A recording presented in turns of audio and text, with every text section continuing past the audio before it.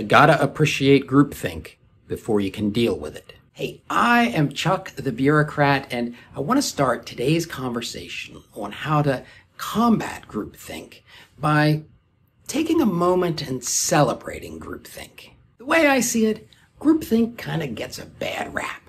Groupthink is this psychological phenomenon where the members of a group will prioritize harmony and conformance and consensus within the group, so much so that they'll lead themselves to irrational or dysfunctional decisions. According to researchers, symptoms associated with groupthink are an overestimation of the abilities of the group, a push towards conformity, and closed-mindedness. See what I mean about a bad rap?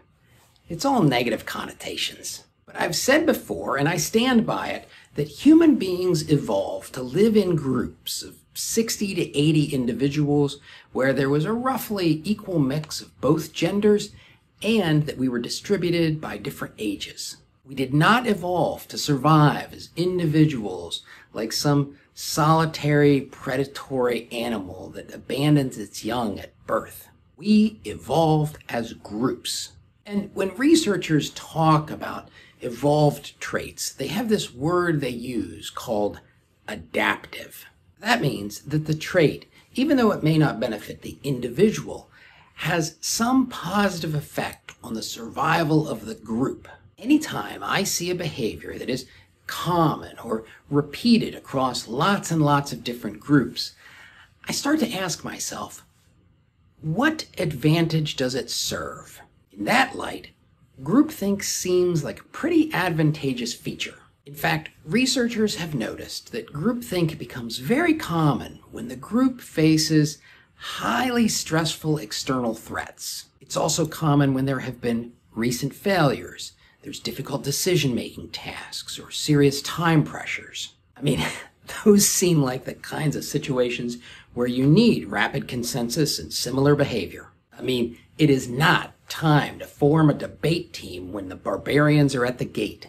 Speaking of military scenarios, another feature of the groupthink literature that seems to get in the way of understanding it and using it properly is that it tends to focus on situations of military failure. The Bay of Pigs invasion or the Japanese decision to bomb Pearl Harbor. You see how the researchers focus on the negative things? I mean, I kind of have this feeling that lots of soldiers have come back from combat specifically because of groupthink. In fact, the Vietnam POWs come to mind when I think about this, and almost any battle drill. So I think that on balance, groupthink is a good thing, but that doesn't mean it won't produce some undesirable outcomes. It just means that dealing with groupthink starts by understanding when it's useful and when it's not.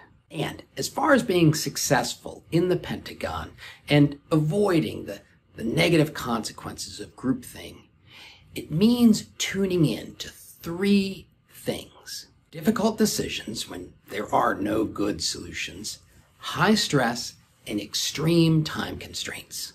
That's why I say there are no new questions and nothing is a crisis. The first step is just to avoid getting personally caught up in the panic of the moment.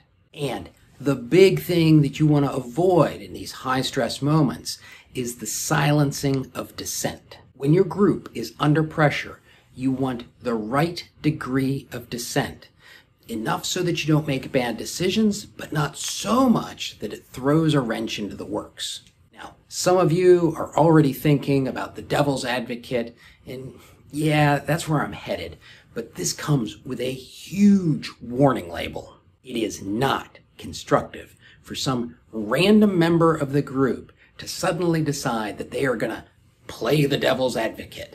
I mean, usually, any group of Pentagon bureaucrats is really made up of representatives from a whole bunch of sub-organizations that have their own competing goals and desires. In a crucial moment, it's not hard for one of those sub-organizations to throw up a ridiculous barrier and then just whitewash it by saying, well, I'm just playing the devil's advocate here. This kind of behavior is one of the reasons that big decisions get made in small rooms. People who are barriers to decisions have to be excluded. But there is a right way to get the benefits of the devil's advocate. And to understand this, we've got to take a look at the origin of the term. Up until the 1980s, the Catholic Church had an official position that was called the protector of the faith.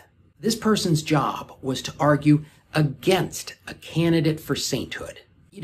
Poke holes in a person's character, question the evidence, and basically argue that any of the miracles, they weren't really miracles. So, a couple of things here. The protector of the faith was specifically trained, selected, and appointed. The guy who's playing the devil's advocate, he is none of these. So one of the ways to combat groupthink is to appoint your own protector of the force or speaker for the soldiers. And there's a particular quality that I like in a protector.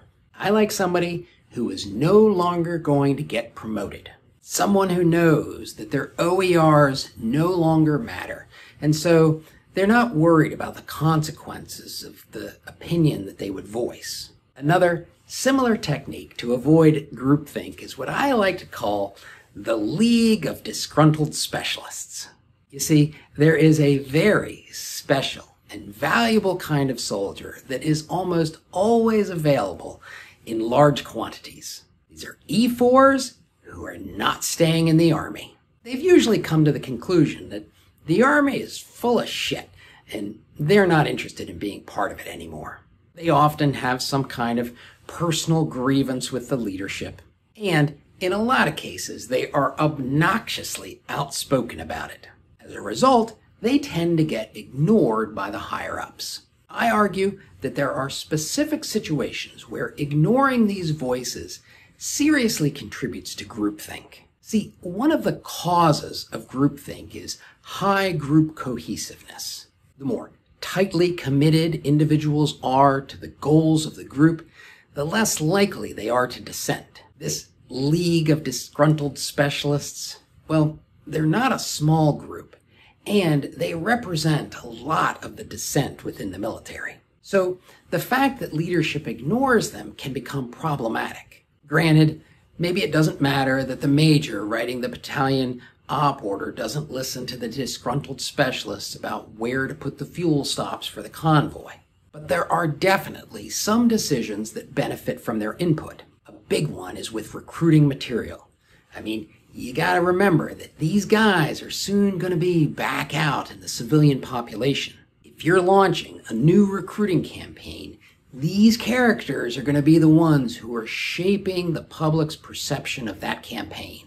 If they think that the campaign is stupid, inauthentic, or easily mocked, they are gonna undermine the success of that message. Kind of the same thing with retention efforts. Positive feedback from people who are going to stay already doesn't mean anything. But feedback from the League of Disgruntled Specialists, it's likely to highlight the strengths and the weaknesses of your plan. Another technique for getting genuine feedback on a plan is what I call a Persian. Allegedly, the Persian army would consider war plans while sober, and then reconsider them once everybody got good and drunk. The idea was that people are more likely to speak their mind after they've been drinking, and alcohol provides a convenient excuse if they accidentally cause offense. Of course, the modern military can't do this on the battlefield, but I think it's important to remember that a good plan is a good plan sober and drunk. A good plan looks good under different states of mind, so seek out ways that you can consider a plan under different lighting.